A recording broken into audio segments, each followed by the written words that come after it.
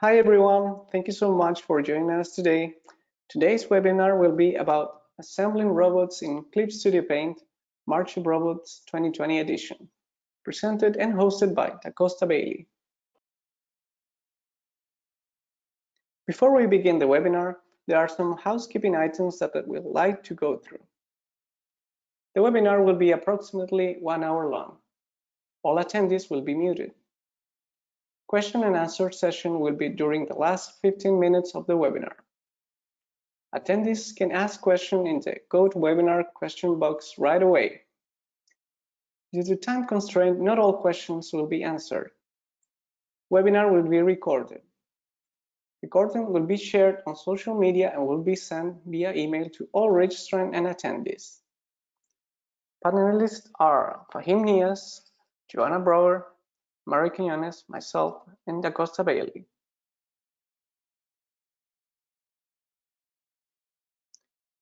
For those of you who are joining us for the very first time and have never heard about Clip Studio Paint is an all-in-one solution for stunning, ready-to-publish illustrations, comics, manga, and animations.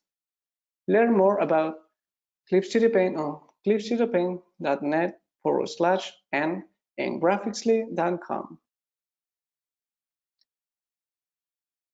And with that, we'd like to pass the reins of the webinar over to DaCosta Bayley, who will begin his presentation. All right, thanks, Mario. Thanks everyone for joining in. It's great to be here. I'm going to share my screen. Okay. So I'd like to start by basically introducing myself. I'm obviously DaCosta Bayley, an illustrator, freelance designer living in Vancouver, Canada, and I've been working for embarrassingly a long time, maybe 25 years doing this. So it's great to have a space to just be able to contribute my thoughts and ideas when it comes to being online and showing process. What I'm going to start out with is just a little point, just a little dedication to a fellow named Sid Mead, who passed away recently at the end of last year. He's just a really big influence on my life and my design style. So this is some work he did. Obviously, this is one of my favorite anime pieces, and it's a Gundam, but he did a thing called Turn A, and it was just very, very big for me. So it's great. I got all of my seam lines you'll see throughout my work from him. So that was a big deal. So just to show a little some stuff what I'm doing, back in 2014 I started doing a little drawing competition or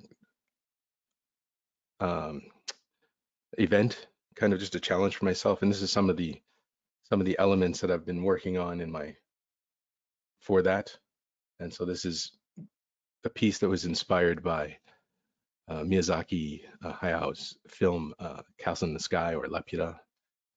It's basically, there's a robot version in there of a kind of a protector, and so I just did my version of that. And I'll just go through the pieces, and you can see the ideas. This is inspired by bugs in general, and most of the ideas are pretty straightforward and just come off pretty quick. I don't spend too much time thinking about them. So I just like to roll through the ideas and try to tell a little story.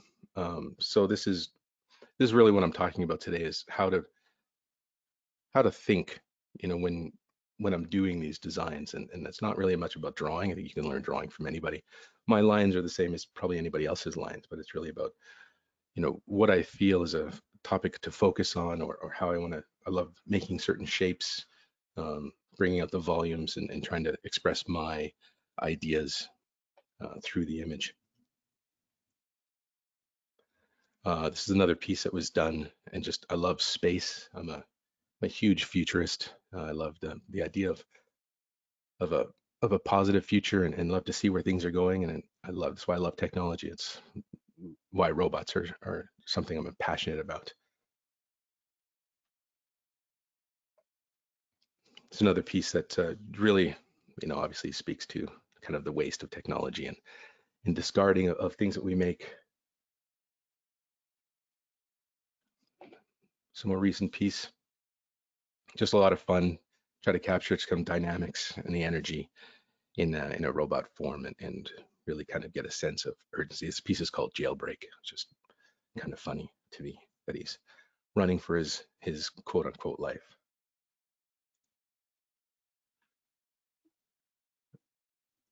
A little humorous piece that I did. Basically, it's kind of speaks for itself. It's just the idea of anything with technology can be a power. So it's somehow this fish has worked his way up through the echelons and now has enough presence to have a driver. Some fun exploration.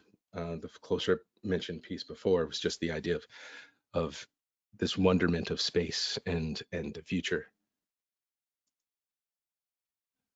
And this is a more recent piece that I did. Really just exploration of form. Really was an old ink piece. I do a lot of work that sometimes I do half drawings and put them away. And this is a great way to kind of get something down on paper and out of your head. And then you come back to it later and revisit and do some more exploration and you'll find that, you have new ideas and new interpretations of the piece that you're working on. And it takes you in great places. I get a lot of questions about the forms and where I get my inspiration from. And probably the biggest driver for me is nature. Nature is infinitely fascinating, especially insects. There are so many ideas and forms that just happen. Evolution is an amazing thing, and so I say because my forms are very kind of organic, and as much as they're hard surfacey things, I like a lot of flow and like them to feel kind of smooth and very appealing. So part of that is making sure that um, the forms are very welcoming. So I looking at some of these animals, whether it's the pangolin or these beetles or the wasp. I mean, they're just fascinating forms to study. And I suggest anybody, instead of looking at other, typically people tend to want to look at other robots and other things. If you're designing cars, people go and look at cars, and that's a great thing to see what's out there. But when it comes to finding your voice and really kind of shaping the idea that you want to see, it's great to kind of find other sources that are related, but inspiring in other ways, and you can see a lot um, when you study what nature has done, because these are all adapting. Robots are about designing for a function and a purpose. So when it comes to designing form and function, it's crucial that those things need to be. It's nice when they're married together and there's a beautiful balance. So trying to mimic that idea, obviously the function is important because that's the primary push for the design. But then it's nice if it looks good. And nobody wants a ugly piece of technology.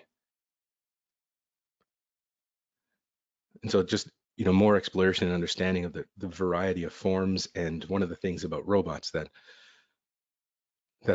people find difficult actually is that robots, unlike kind of organic surfaces, they're pretty absolute in terms of the way you have to have parts interact, right? There's a logic involved. So hard shell animals, anything with an exoskeleton, they have to be able to negotiate the parts as it's moving because everything is armored. It's not like a human or a flesh elbow where it just bends.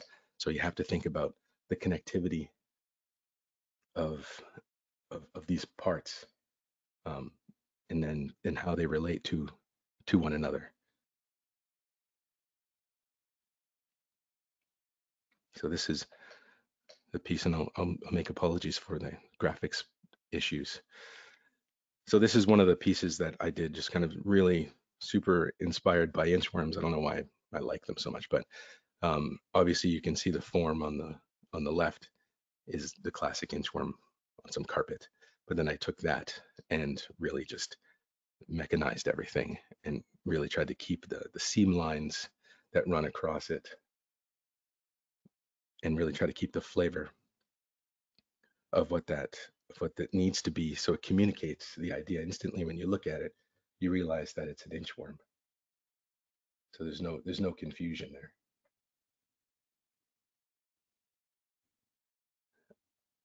And one of the main things that I find that people always have trouble with is joint language, and how to make it feel realistic. So I mean, this is and by means, whenever I'm telling you is kind of my interpretation of things. There are certain elements that are fact. Robots are real. You know, they're one of the genre, one of the elements of genre. You know, science fiction that have become real. Vampires aren't going to be a thing. Dinosaurs, you know, questionably not going to be a thing.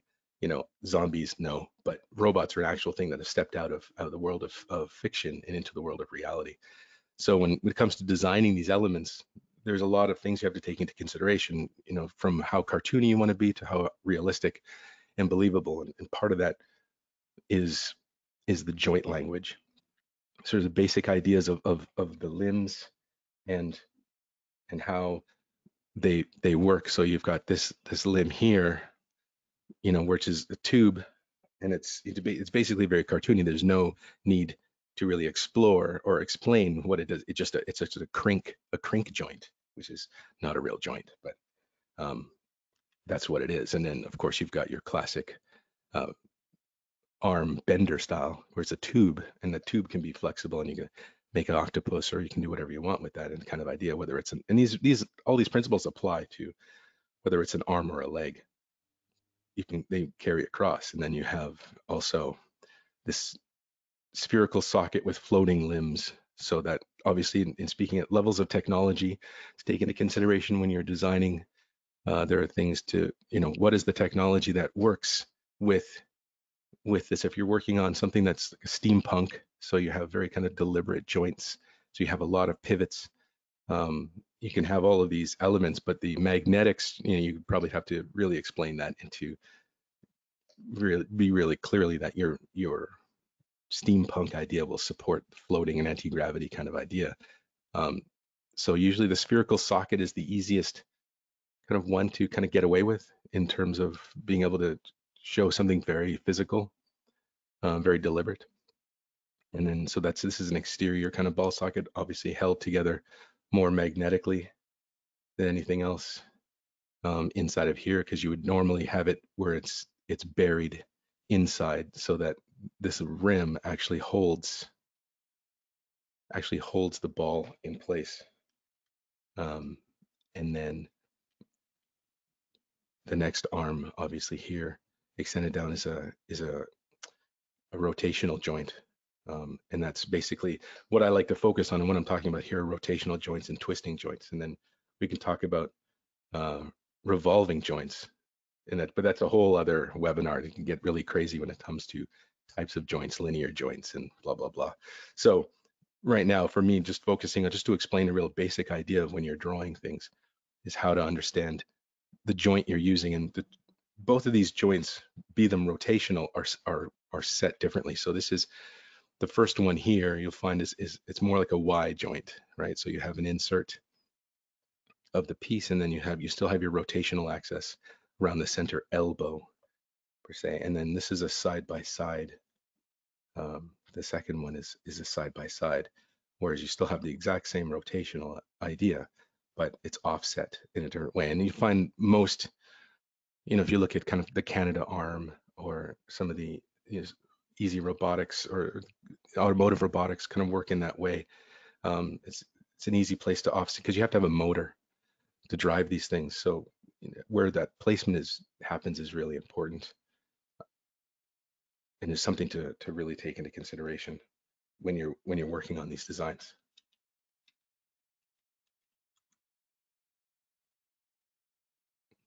And so the next off of that is, you know, at the end of the limb, I didn't do any feet, so there's not going to be a foot slide, but because you get the idea. But the idea here is you know, when you're designing, obviously it's a level of cartooniness versus reality, as I said before, and hands versus pincers / clamps. These are things you have to take into consideration, and understanding of the function of the piece anatomy that will dictate kind of your design, your solutions for the design challenges that you have, and how you propose. And then the combination of all these elements kind of coming together are what really kind of sell your story.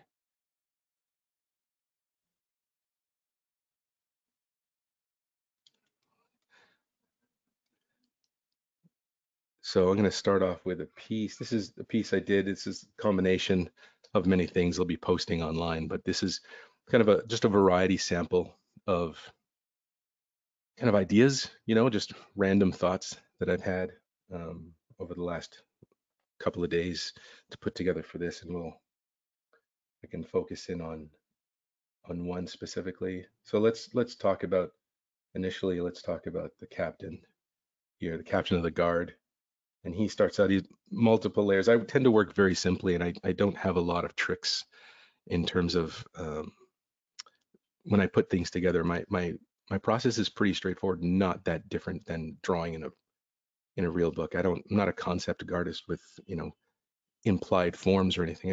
I just draw straight. This is a shape and this is how it goes, and I try to keep it as simple as possible.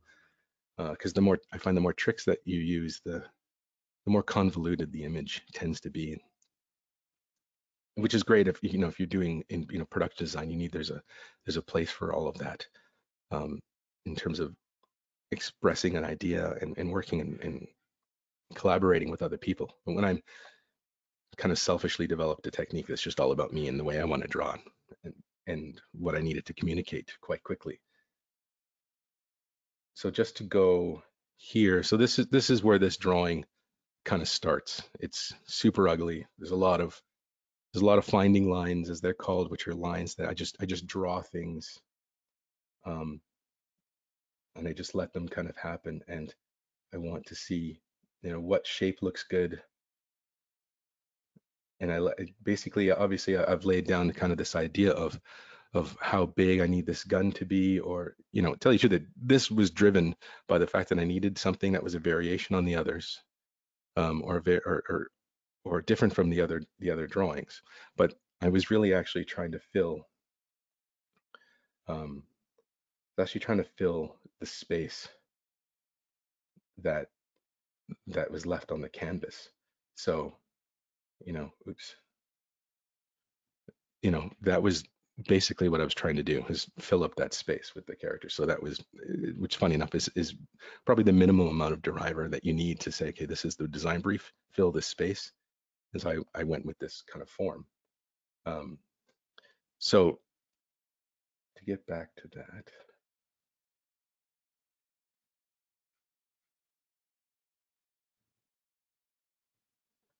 we'll see. Like I said, the idea is that I was just looking for a form, and I thought, oh, this is important to try to create something that shows an idea, tells a little bit of a story, and you wonder what he's doing or who this character is.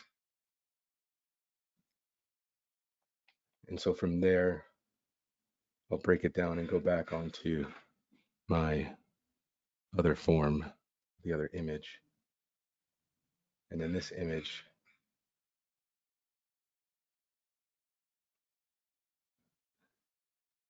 is made up of very few layers, to tell you the truth. So the first thing I really lay in is obviously I get to the line work. And then once the line work is kind of solidified, and I think, okay, this is a great form, and I've managed to negotiate all of the elements that feel good, whether it's the size of the hand or the boots, and then the first thing actually, the concept for this was just a big chunky mech with chunky parts, was the idea. So I wanted to kind of make something that had a lot of presence and had a lot of power, but was appealing to look at because I love friendly forms, and I think it's from a video game perspective. I'm not a big designer of war things, but I love machines that allow you to, exploration and worlds that look fun. So from there, I'm throwing in, I'm trying to make the color, and the color is actually done in multiple parts, because from my process, I hate and love doing color because there's so many choices, but there aren't that many choices. I mean, there are only 7 colors in the rainbow, plus or minus, right? So if you do enough stuff, you realize, if you look at the options you actually have, saturation and and all the rest of that, sometimes I get caught up in how I want to have an infinite variety, but I feel like I can be limited. So sometimes I really don't know where to start. So I really start by, number one, deciding what's gray, and then I put down the gray first, which actually becomes a layer. And then I work from there. The flat of the whole thing becomes the base tone. So whatever color you put in, and I don't care what it is. It could be super hot pink. It just needs to take up the space and start filling in what I see. And then when I decide where the metal is, and the metal can be any color, I just decide that it's going to be gray for the most part. That helps immediately um, break up the form, and it lets me move forward. So the next thing I do on top of that, because I want to get kind of to the end quickly, is I start building on the shadows, because the shadow automatically gives me awesome form, and it lets me really see what's happening. It brings it to life, and I can move quickly through. It's like, okay, I'm getting more inspired because I've seen the drawing too long. This piece probably took me 3 hours by the time I finished noodling with it, and then pushing things around and making small adjustments, redrawing the boots a couple of times. So then once the shadows are in, and then that's set to a multiply layer. Most of the time, I either use a kind of a lavender color or kind of an ochre orangey yellow kind of color, depending on what the background is, and that will change the way the shadow relates or shows the background, plays through the colors. And after that, I set in, this is my accent color. So effectively, this is my main light, and then I'm just highlighting, accenting my key light to really bring out the form and show kind of rich volume and what's happening, and especially I use a lot of rounded forms. So these are the things that I try to focus on, and that is usually always set to an add layer. So if I change that, and I hope you can see my cursor, but there's add glow is actually what it should be set to. It works for this scenario, and you can see that small change makes a huge difference on whether it feels more like a matte surface, or whether it feels like it's a little more lustery, and obviously it warms up the light and plays off of the cooler shadow. From there, I then end up adding the rim light, so the accent light from the background, usually just to highlight forms and bring out elements that I think kind of really make it pop. And you can see the difference. And then from there, it's really about the accent glowy bits. And those are the part. That's when I get to the glowy bits, I'm super happy, and I think that this is where the drawing is kind of done. And then classically, I like to throw a frame around it just to kind of accent what it's doing, the motion. So your eye kind of travels, and you start at the ground and you move up. So anything that really makes it appealing and kind of frames the whole piece, to kind of bring everything together. So then we can look at the girl. So this drawing is interesting as well. I mean, we don't have to go into these. This is all these drawings are done exactly the same way. So it's really this character. I love this character, but I probably have to do something with this character in terms of a graphic novel or something. Her little dog bot and the expression on her face, and I think she's very playful. But it's just this idea of trying to do something that captures a character. I had a discussion actually once with someone at a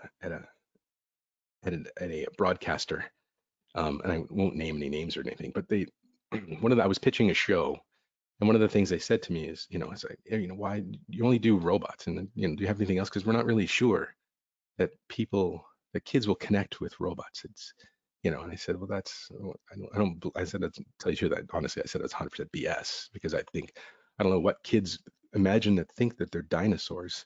They don't have any way to relate to that, in the same way. It's really about how the character on the screen how does the character emote? That's the thing. You can put a stick on screen, and if it's done the right way, animated and written in the right way, anybody can connect to it. So I think this is one of the things, but people assume that robots and technology are cold, but I find that completely the wrong way of thinking about it. It's really about what we put into it. So this character um, I think she's very appealing, and I'd love to explore this idea. But she was done in the exact same way as the captain. She has her base layer done as a flat. I'll turn it all off, and you can see.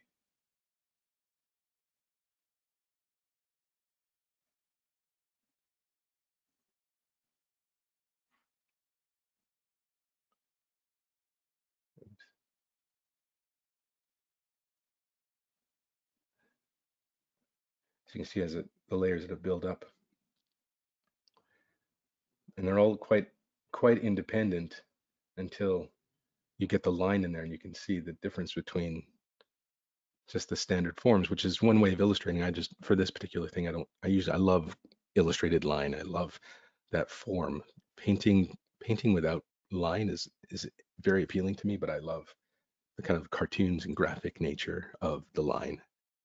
So when you're adding in the line, really brings the form together, and it's less processy for me. I think the line is very satisfying right away.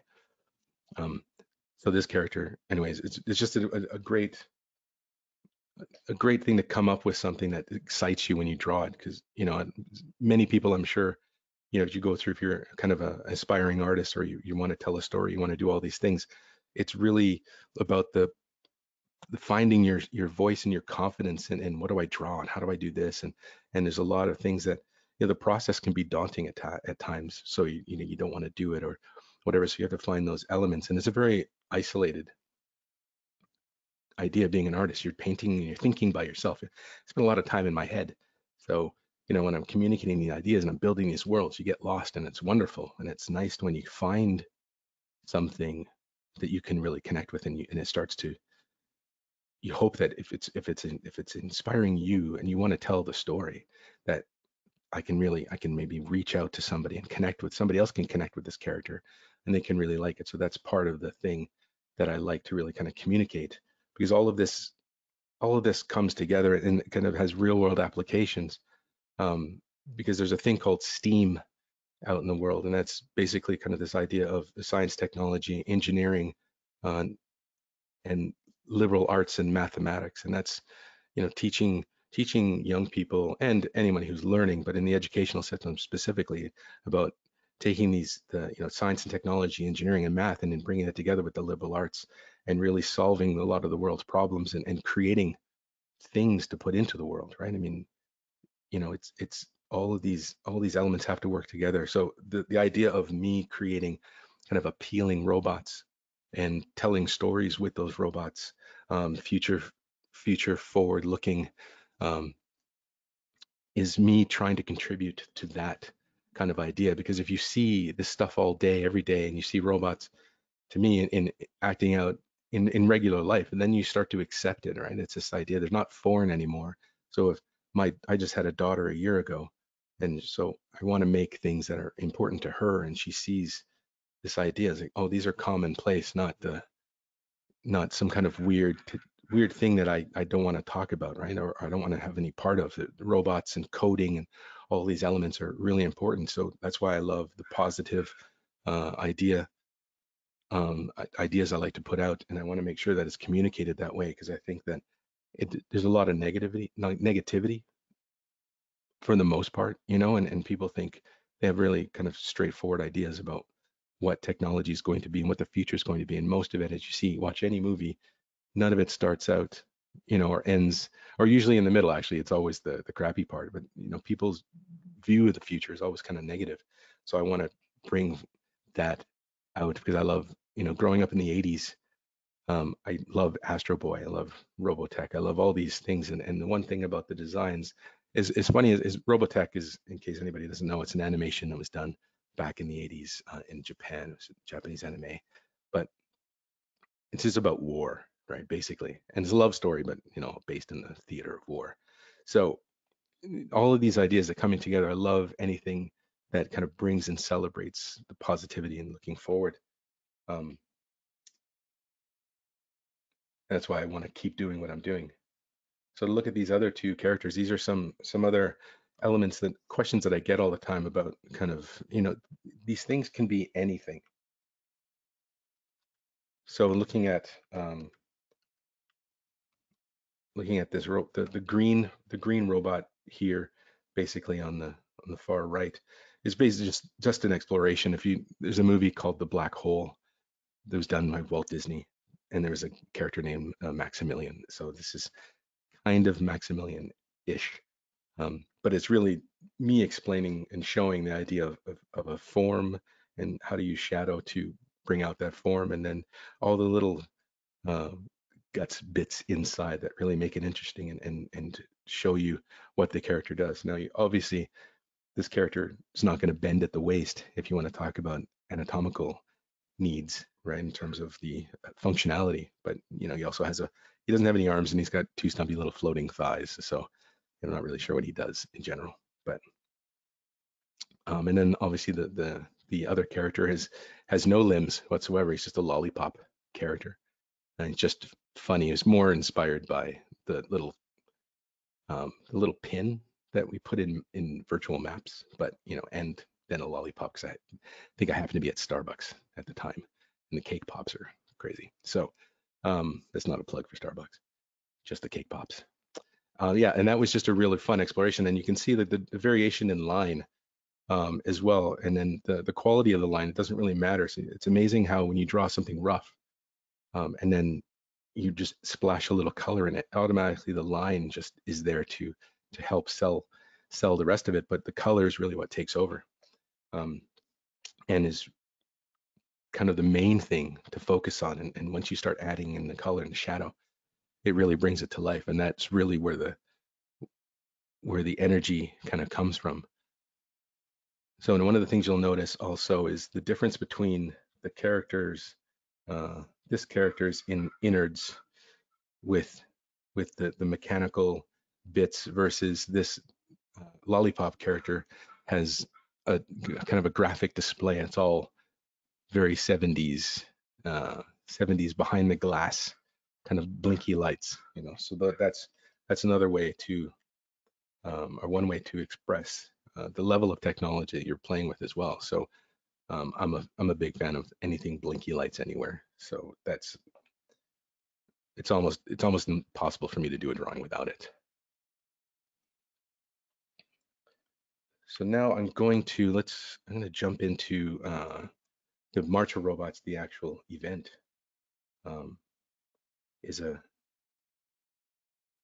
is happening now, and today is the second day. Man, holy cow!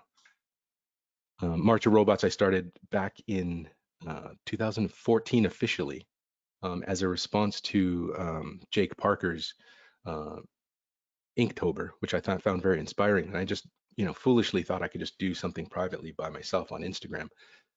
And then it was called Bottober at the time, but then there was a crazy influx of Tobers, Sketchtober, Drawtober, Monstober, everything Tober. So I decided 2013 I was going to jump out, and 2014 rolled around, and I said, okay, March of Robots seems like a fun place, and there was nothing else happening at the time. So I started to do that. So basically, it's a community drawing challenge. It's 31 days, 31 robots. Original designs. They can be digitally drawn. They can be analog. You could 3D sculpt them if you really wanted to. It doesn't really matter. I think you could make them out of plasticine, whatever it is. It's about people coming together to celebrate this idea of creativity and expression around the theme of robots. So a couple of years back, I got a lot of requests for a prompt list. So I started putting together prompt lists, and I don't really use them all the time. Sometimes they're fun, and they're really great if you need a little inspiration. And it's great when somebody says design something. It's really complicated to get down to it, but it's a challenge, right? It is the blank page. But so when I put out the prompt list, that gives you something to start from, and it can be anything. So it doesn't, chunky can be anything you want, right? It could be chunky boots, it could be a chunky head, it could be, a robot eating a chunky chocolate chip cookie. It doesn't really matter. I think it's really about you wanting to tell the story with the inspiration of the word for the day. So I would love anyone who's out there to join in and come on by and participate. What do you think, Joanna? Yeah, absolutely. I would love for everyone to participate because there seems to be just an endless amount of tiny, cute robots that need to be out there in the world. No, that I totally agree. I think I can never have enough cute cuddly robots. Yeah. So that brings me to a very important question. How did you start just with the robots? Did you try anything else? Oh yeah, I've drawn tons of stuff. I just found that I looked back over all the stuff, and the thing that excited me. I mean, you draw people, but then there's always a robot in the scene, or robots were fascinating. The one thing about robots that I find amazing is that they're basically kind of a mirror to ourselves, right? I mean, robots are designed or developed and then they're put out into the world, and then their job is just to collect data Hmm. and assess the environment and um, and kind of grow, right? So that you go through. If you were a robot, you're going through life and you're modifying. Oh, my arm needs to change, or I need to upgrade my software, or I need to, get bigger boots. I need to do something. So it's kind of we do that as we go through life. So, kind of robot's journey through life is really about, if you watch a little baby or any individual kind of growing and learning, robots are just a wonderful thing. And I just like the forms and the stories I'm able to tell. It's interesting because I think that it's kind of like when people, if you want to tackle a topic, you know, um, kind of sending a message about something, it's great when you can, use little animals or something that's not human. The message tends to get heard better. So I Hmm. just happen to like robots. A lot of people out there drawing zombies and everything else. It's just super appealing to me. It's Yeah. as simple as that. Robots are cool. Yeah. Do you look at like real robots from Boston Dynamics? Oh yeah, I look at everything. Like I said, robots are the one thing, that you have to kind of pay attention to a little bit. If the way I design, I have to pay attention to functionality because if I do stuff for a video game, it has to work for the most part, depending on, the level of video games. Kind of now you can't hide. Like back in the day, old school Transformers, everything was super boxy. And if you were ever a kid trying to make a robot suit out of cardboard boxes, you realize how fast those joints don't work. You know what I Yeah. mean? Like, so you can't put a box and a box touching each other to try to make an elbow joint. It's just impossible. Mm. So it's just kind of this idea of, looking at other robots and seeing what actually needs to be a thing is great because that is kind of a real world driver, right? And then Mm. looking at other people's interpretations is interesting as well because that those are not necessarily driven by any kind of real logic, but it's nice to explore form, and see what other people's thinking, um, where it's at. Mm. Um, when you design a robot, do you start with a purpose or with the shape? I think it's both. It depends on if I'm, Sunday and I'm drinking a cup of tea and doing nothing, then sometimes I'm just doodling and a form happens, But most of the time for me, I'm usually inspired by something. Like I want to tell a story. And so I start to kind of shape it. It needs to be this or it needs to be that. Um, and then I start, that becomes my design brief, right? Because Mm. like I said before, if you just have a blank page, it's really intimidating. You don't know which direction to go. But if you start to create limits um, and purpose for the thing, I have to create a robot that that's it's a scuba diving robot and it looks for gold and it's on a moon or whatever it is. You know what I mean? It's kind of this idea of other planet, a water planet of some sort. Then you say, okay, I have to do this and I have to do that. And then once that is kind of done, what it looks like actually at the end with the shell that you wrap it in, that's another deal. And that also has to do with form and function, Mm. but for the most part, it's the function and it's everything kind of at once. And there's necessarily no first rule that happens in terms of where you start. Yeah. So how, excuse me, how far do you go in terms of imagining a story for each individual robot? I go pretty far. I mean, for the actual illustration, I usually try to stop it there because I have a backlog in my head of other things that need to get out. But if it's something like that character, Sora, which is her name, Mm. and then the little dog. That once that drawing's kind of done, I start imagining kind of her purpose and, you know, potentially where she is. And if I feel, I write everything down, and I kind of make a little bit of a kind of a brief description for myself. And then I put it down, and I come back to it a little later. And if I feel you know, I have the same passion for it, and I start to explore it a little bit more and start to write quite quickly. Yeah. Has any of this ever gone into like a private work of a graphic novel or anything like that?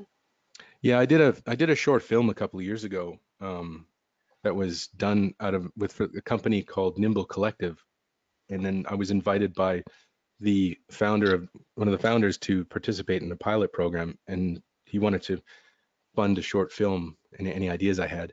So I created a little thing. I had some drawings that I'd done of two characters that were kind of interesting, but they were more exploration in style than anything else. I just wanted to see if I could, you know, how to draw robots that look like they came out of the same factory, basically, right? They exist in the same world. Hmm. And I used kind of Sonny and Gerd.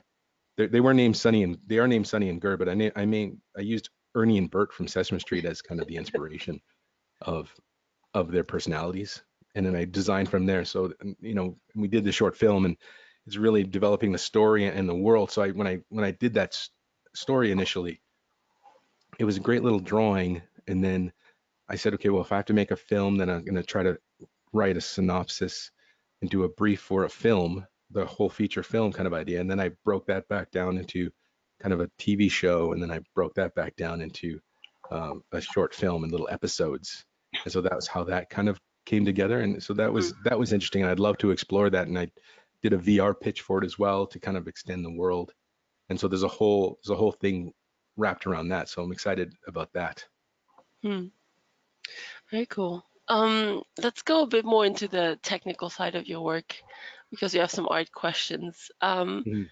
So for one, you explained a bit about the 3D shapes in space. Mhm. And have you ever worked in 3D with your robots personally? Yeah, I've worked in 3D. My 3D skills are horrible. I've done a lot of work in VR. I find Hmm. it's a fantastic place to get the ideas out because it's so immediate. So and the VR, and I've used Medium. I'm starting to dabble into Gravity Sketch. So I think I think the immersive element, the component of VR is fantastic, and it allows me to shape things quite quickly. So that's where I'm headed. Okay, very cool. Um, how do you keep the balance of the robots in terms of detail and weight? You know, it just, I think I don't know if there's a rule, and there might be a rule. So I'm self-taught. So anything I'm telling you is just me kind of guessing at how things kind of really That's go. fine. Again, I didn't go to school to say, like, I had a teacher tell me all this stuff, and I'm just kind of regurgitating it in my style, which I wish I had sometimes because it would be a lot easier. Hmm. So I think the balance is it's really about feel, right? I mean, I think when you're putting an idea together, it has to look, you know, it has to feel good when you're doing it. So the weights have to transfer. I mean, and there's no people, there are some classic rules, you know, the 70-30 and 80-20, whatever golden ratios, yada, yada, yadas. But I think, if you look at something and it feels good, you know, the level of details, it's really what you need it to be. So if it's supposed to be kind of light and cartoony, if you're looking at something from, let's say, you know, like Calvin and Hobbes, then you're only going to put so much detail into it, right, before it starts to pull itself out of the world. But if Hmm. you're looking at designing something for Star Wars, then you're going to need a certain amount of, like, everything in Star Wars has a certain amount of grit and scratches and grime and panels, and that you can understand that there's a need for people to do maintenance on robots, right? So, you know, Calvin and Hobbes, you just have one panel, one simple thing. You know, you're not worried about hinges, you're not worried about all this other stuff. So it's really about whatever you determine the level, the finish level needs to be, whatever the world it exists in. You know, that's what usually determines how far you go, assuming that you have control over your noodling gene, because I like to noodle forever. So for those who don't know, noodling is the process of spending forever on details. Yeah, and then all the way through, it doesn't matter, all the way Yeah. through. So Yeah. classically, I'm one of these people who I don't do a lot of iterative work. So Mm. iterative work is, you'll have a robot design or a character design, and then people will do 5 or 6 or 8 or 10 of them, and there'll be such minute changes. I hate looking at those things. I can't tell. It's like looking for a Where's Waldo. I can't really tell Yeah. what's different. So I started kind of in this idea of industrial design and architecture. So the moves have to be kind of bold for me when it comes to Mm. what the changes are. But I tend to look at one drawing and sculpt it.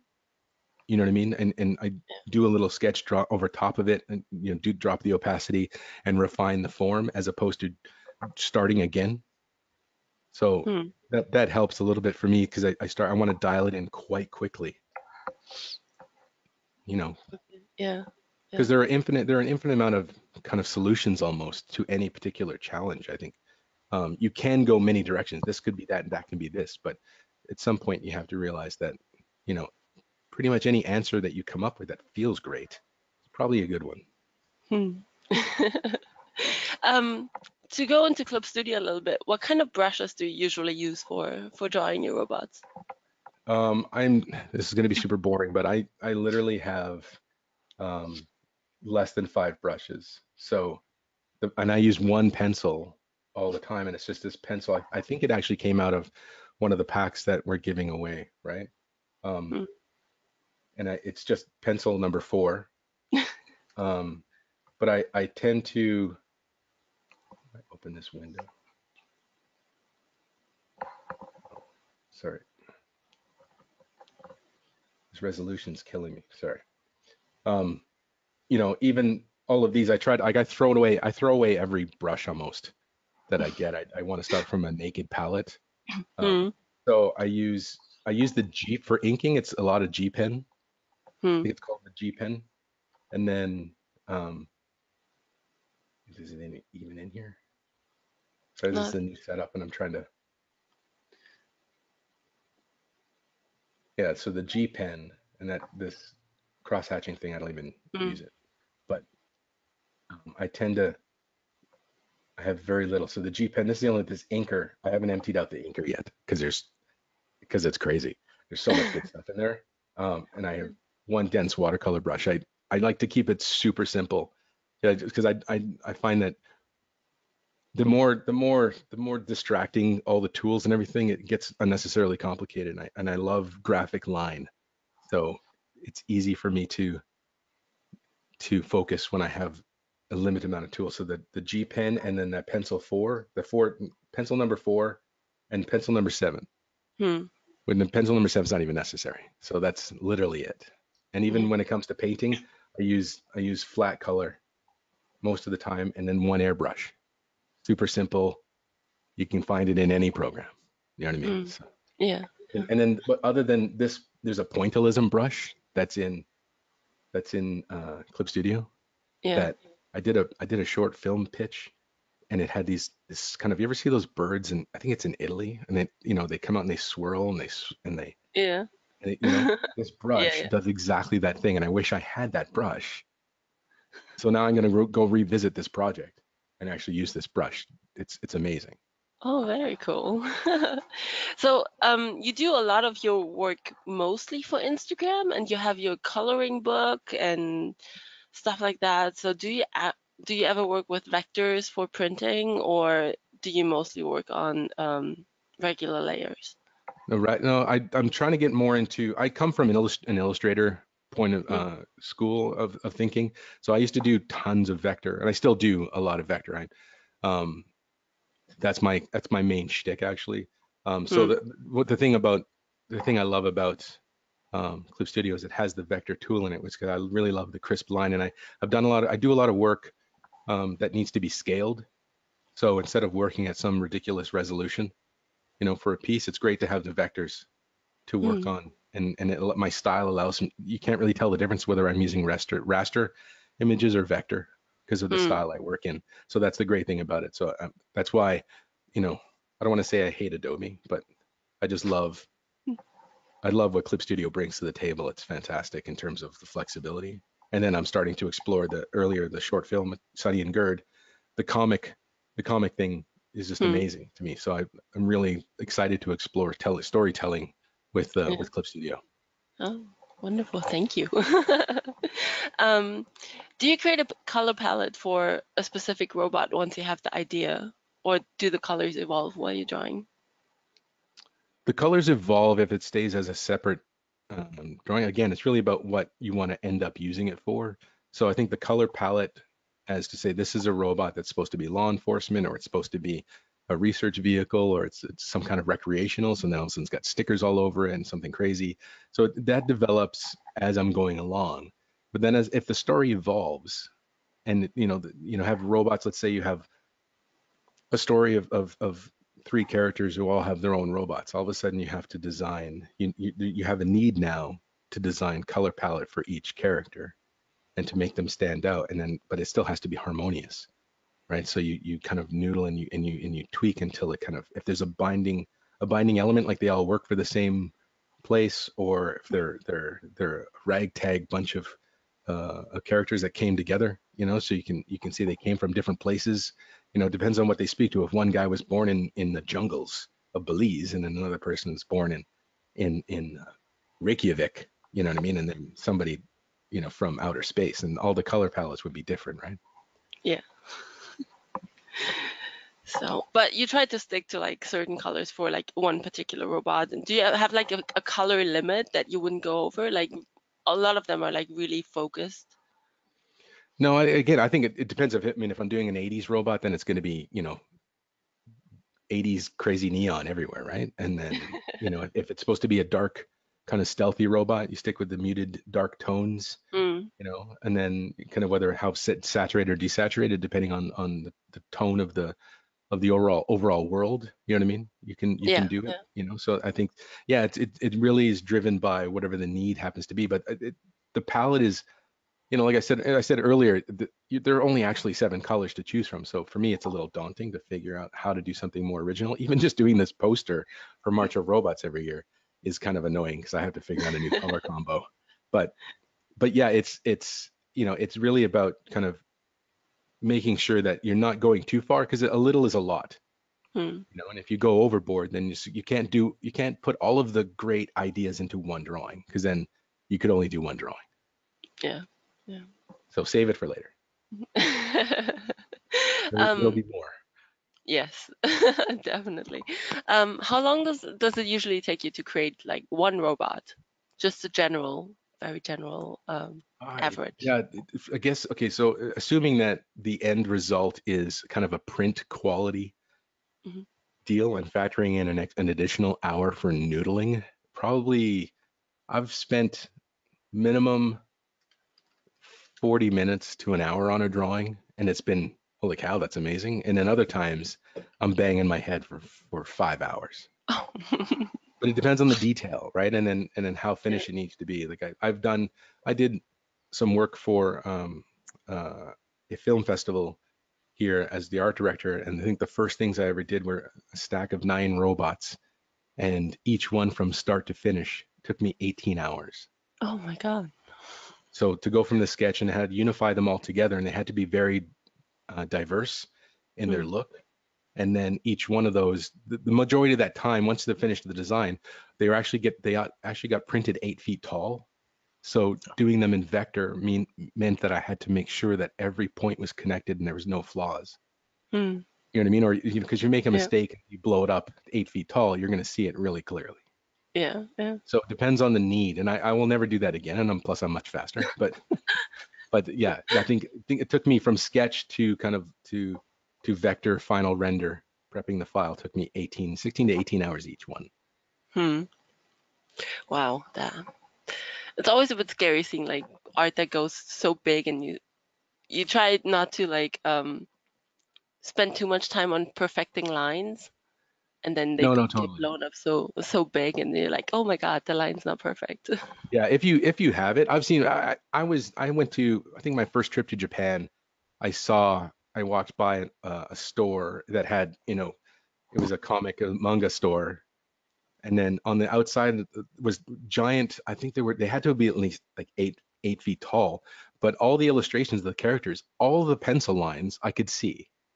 Yeah. You know what I mean? They weren't super tight inked. They were rough pencil, and all the color was beautiful. but they love the text, left the texture of the pencil, Yeah. the digital pencil. And I thought that was amazing because I didn't even notice it until I noticed it, you Hmm. know? So I think depending on how you're working, I said you splash color on the simplest of drawings and it comes to life. You know, Hmm. the volume starts to become a thing, and it really, the lines kind of fade away, and then the piece is just there in front of you. Yeah. Okay, we have another question that is, what type of robot would you be if you were to draw yourself as a robot? Oh man, what kind of robot? You know, I don't know. I don't think I've ever drawn myself as a robot. That's hilarious. Um, I think that's a good question. I probably realistically, I'd probably be a multi-armed robot, so I could have. So for sure, I'd have to have at least 4 arms to do multiple illustrations. It's funny thing is like, it's the one thing where, you know, if you're a robot, then why do you need to draw at all? But if you have it, because I could just plug myself in and the image would just appear. But it would be a very large-headed, multi-armed robot, I think, because I need the hard drive space up there to, you know, to keep. I think that would be super simple. I don't know. Yeah, Probably it. Either that or a little cute cat-esque. as robot. Did when working with projects, did you ever feel like, oh my God, I don't know anymore. I have no more ideas for robots? Oh, every day. Every day I have no ideas. I'm amazed that anybody wants to watch it or do like is interested in anything I do. But uh no, you know what? I think that there's so many small variations that can happen. And it's really about the story, right? And the story will pull those ideas out. So, you know, if you look at most things in the world, there are only so many variations of that thing. And it doesn't matter what it is. And even Mm. people, right? I mean, I've seen so many Italian versions of my Japanese friends. It's ridiculous. Like it's just, you know what I mean? Everybody kind of shares little features. So when you see, I think it's infinite amount of ideas. If you're drawing, I don't know how many trash collecting robots you can draw. You know what I mean? I think there's a limit, right? But if in the world and in tasks, that the amount of tasks that one could design a robot for is infinite, right? So I mean, robots are one of those things that I think will be our best hope for exploring the universe. You know what I Hmm. mean? When we get off this planet, because we were built here, but robots can be built to survive anywhere, right? We're not limited by our they're not limited by our bubble. Yeah. So the universe is infinite. So the amount of things out there for the robot to need to do and to explore, I think I could challenge. I mean, I think it'll always look like me, like I did it. Yeah. You know, I think that's a thing. And I love that idea of setting kind of a style. Like it's interesting to see on March of Robots, people are learning to draw and they're adopting my shape language and joint language. It's fun to watch, you know, and see people Mm. do that. It's great. Um, but yeah, I don't think I could ever really run out of ideas. I always worry at the beginning that I have no ideas, but it turns out I actually do have a lot. Yes. Yeah, I mean, just going through Instagram, and there are just like so many robots. And some have very simple shapes. I think you have like an egg robot, and it still looks like a robot. So if you have one tip to make a robot look more like a robot, what would that be? I was joking, if you put a seam line on anything, it becomes a robot, right? Like really, that's the thing, because I think that the idea of you can take a drawing of a human, a beautifully rendered, realistic, hyper realistic picture of a person, and if you draw a seam line across their throat or along their cheek, like it's supposed to be a little hatch or something, automatically they become an android. You know what I mean? Yes. That's the great thing about that kind of idea. It doesn't take much to communicate, because you could imagine, you know, the seam line, and then you would just peel the seam line back, and then wonderfully textured um, subsurface scattering silicon skin reveals, you know, blinky glowy lights, and it's, you know, there are things characteristically that, oh, that's definitely a robot. It's made of plastic, made of metal, made of wood, and it's stiff joints, and you can see those things. Those are the clear calls for something to be a robot. Mm. It has segments and components, and kind of is designed as a thing, as opposed to, you know, putting, you know, a hard drive with some kind of motors in it in a bowl of Jello. Is that a robot? I don't know. You know what I mean?